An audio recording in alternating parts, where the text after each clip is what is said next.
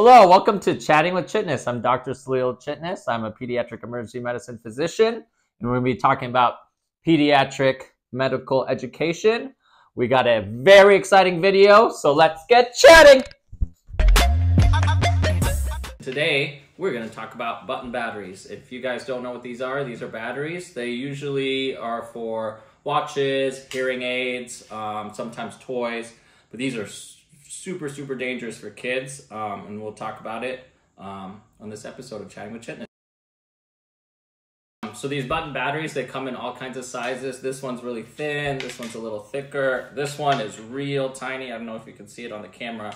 It's really tiny. When I went to go get it, I dropped it and it fell. It took me about 5 minutes to find, but you know who's gonna find it quicker than me? Your kid. And that's the danger with button batteries. Also, these little ones, they use in hearing aids. So grandparents, you gotta be careful if you leave your button batteries around.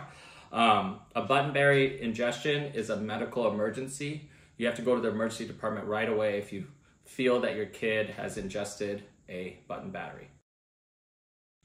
So why are these little tiny batteries so dangerous in a medical emergency? Well, there's two places that a kid can put this battery that will cause a lot of problems. The first place is in their nose, and I've seen it before, and what it'll do is the electricity in the battery will actually eat away at the tissue in your nose and cause like a whole bunch of problems for the rest of their lives. So if you suspect your kid has a button battery in their nose, please go to the emergency department. The second place where a button battery is dangerous is in the esophagus. So same thing with the nose, the battery will stick to the esophagus and it'll basically burn a hole straight through the esophagus.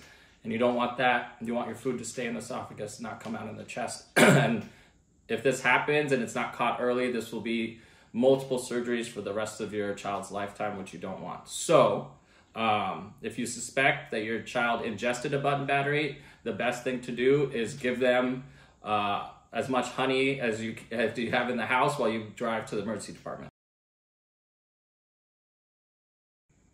So how do you know if your kid ate a button battery or put a button battery in their nose? Well, it's really easy because these batteries are made out of metal and all metal shows up on an x-ray. So usually we just get an x-ray. It's very simple, quick, and it'll tell us exactly if there is a button battery and where there's a button battery. If the button battery is past the esophagus, so it's in the stomach or beyond, you really don't have to worry. Our stomach is really strong. It handles acid way stronger than a button battery, so it won't cause any damage. And the same thing with the rest of our intestine. So what do we do if your kid put a button battery in their nose? We take it out. There's multiple tools, forceps, balloons, all kinds of stuff, but we got to get it out. If they have ingested a button battery and it's stuck in their esophagus, they will have to go to the operating room and get it out. There's different doctors that do this, pediatric surgeons, pediatric ENT doctors, and pediatric GI doctors will all take a camera with a little grabbing thing, and they'll grab the button battery and take it out. So that's all for button batteries. You know, it's kind of crazy how these little things can cause so much harm. So please be careful, keep them out of reach of your children's hands.